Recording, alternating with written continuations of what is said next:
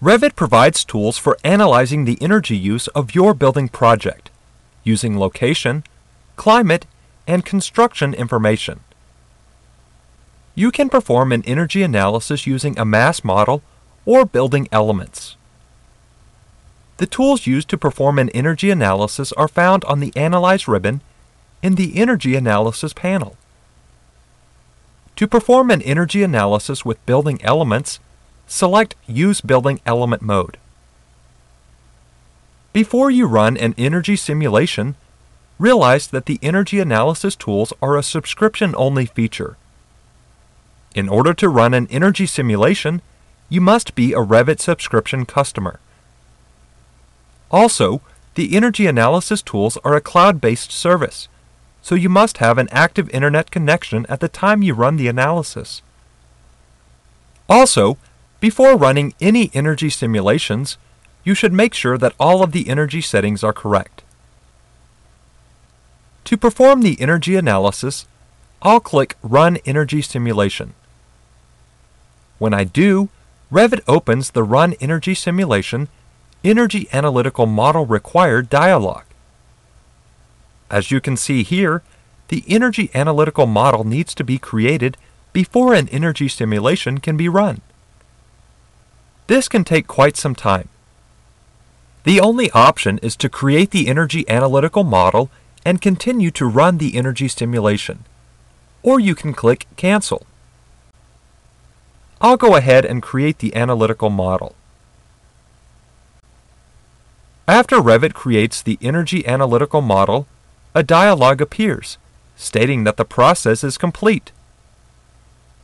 Also, the dialog states that Revit model content and complexity varies widely. To learn more about energy model validation, you can select Click here to learn more at the bottom of the dialog. Essentially, this is a warning that there are thousands of parameters that can affect the results of an energy model, especially in a large building. So you should be sure that the building elements you are using for the energy model are correct.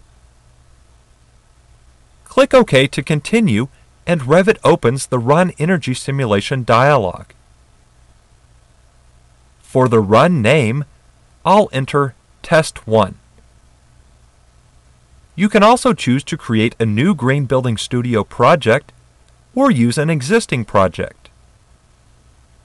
When you select Use Existing, you can select an existing project from the drop-down. Also, the Options tab becomes available, and you can see the settings of the selected project.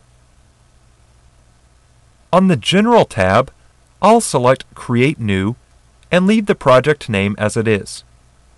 Then I'll click Continue. At some point, you may see an Additional Terms dialog if you have not run any simulations before. You must first agree to these additional terms before any simulations will be performed. Revit will log on to the web service using your subscription account information. The first time you use this tool, you may also see a dialog prompting you to enter your username and password.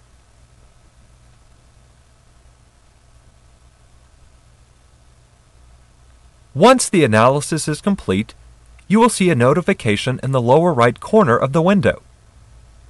To view the results, you can click on the link in the notification, or click Results and Compare in the Energy Analysis panel on the Analyze ribbon.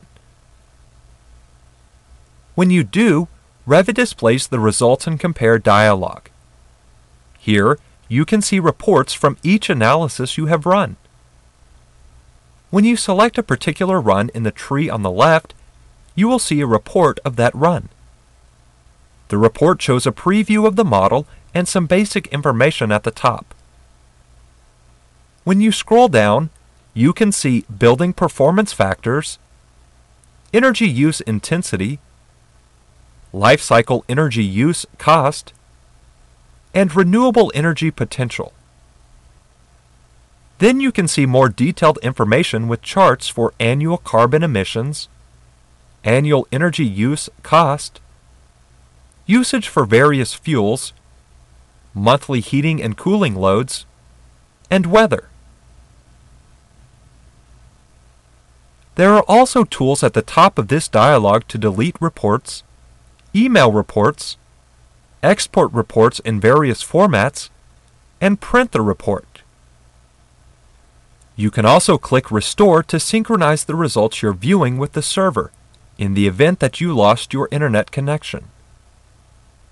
You can also select two different analysis runs and click Compare to get a comparison report.